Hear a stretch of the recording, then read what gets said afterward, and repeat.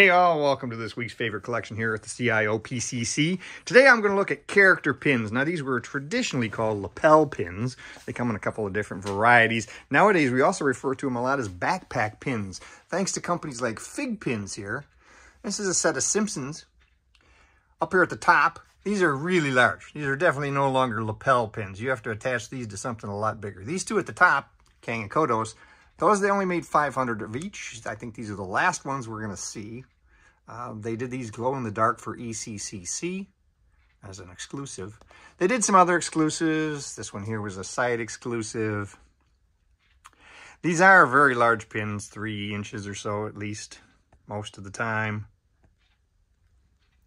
And like I said, that King and Kodos might be the last pair we see, because it looks like it's been several months and we haven't seen any discussion of any additional releases. That Witch Marge is also an exclusive. That was a Disney convention. That's the regular King and Kodos.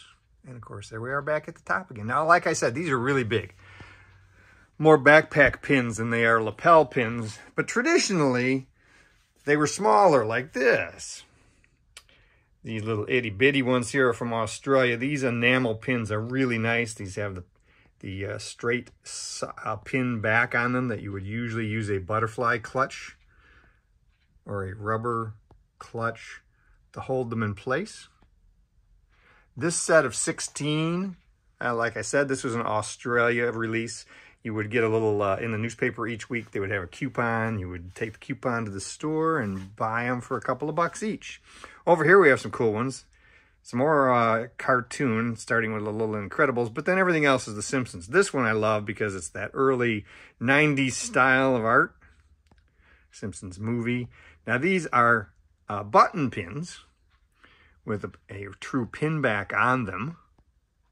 Slightly different than the lapel pins, those enamel pins I was showing you.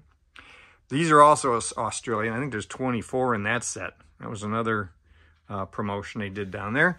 And up here at the top, we have 2 that were at the Hollywood Bowl show that they did. I think those are the only 2 that they provided. So there's a whole bunch of Simpsons pins, but Simpsons aren't the only ones. I don't really understand why I collect pins. It's just another one of those things that over time I've always liked. There's some Disney stuff, some more cartoon stuff. This is kind of a catch-all. Stitch and Boo there, those are actually Disney pins. We've got some South Park, since the South Park's right here, and some Bob's Burgers and Rick and Morty.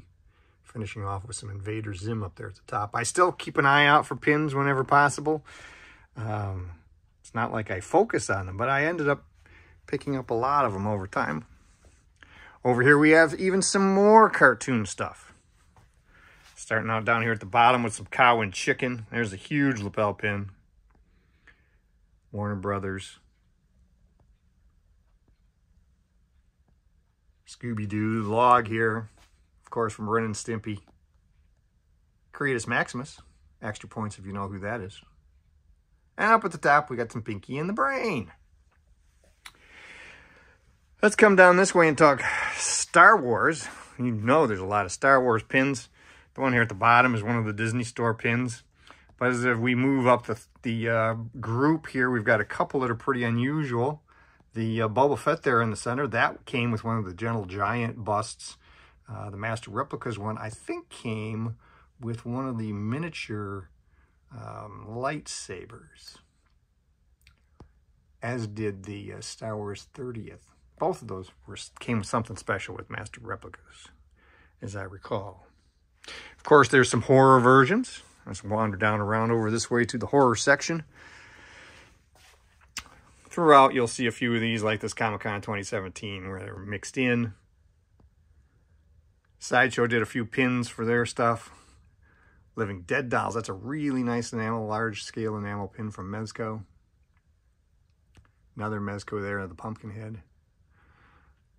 Frankenstein stamp from the post office. Another cool enamel pin. Buffy. And Gomez. Speaking of Gomez, that's the next section down here that has a bunch of pins. In the science fiction and miscellaneous categories. This group here, again, you can see we mixed in another one of those Comic-Con pins, but there's a Spawn pin, a couple of them. Entertainment Earth did these pins for a few of the Comic-Cons. And then we move up here into Star Trek. And these last three are particularly nice. These are from X06. They're full-size badge replicas, emblem replicas, communicator replicas, however you want to look at it, depending on the show, from Star Trek. Over on this side, we have some more of the Mezcos, starting with that skull you saw earlier for Gomez. Oh, excuse me. And moving our way up through a few of the other Rumble Society pins that they put out with various characters and figures. Oh, and there's even a Nightmare Before Christmas, and of course, that's a Disney Store pin.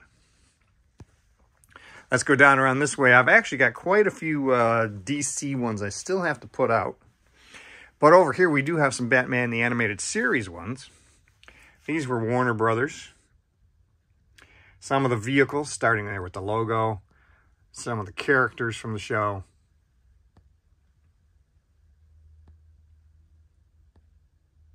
A nice Warner Brothers set. Last but not least, we'll come down around here, finish up with a few more of the DC, as well as some of the kind of over here in the adventure section. So you'll see some older DC releases here. And then at the top, oh, by the way, I really like that one. That was a McDonald's promotion back with Batman Returns when they did the Happy Meal toys. We have a couple of Pirates of the Caribbean and an Indiana Jones. And then that Batman at the very top there. I had that as a kid. So there we have my current collection that's on display of pins, character pins. Quite a few of them. I'm still on the lookout for some that are around other things around like Bob's Burgers. I'm always on the lookout for those. Love the cartoon stuff. But that's the favorite collection for this week. Another one of those collections I never really meant to be a collection.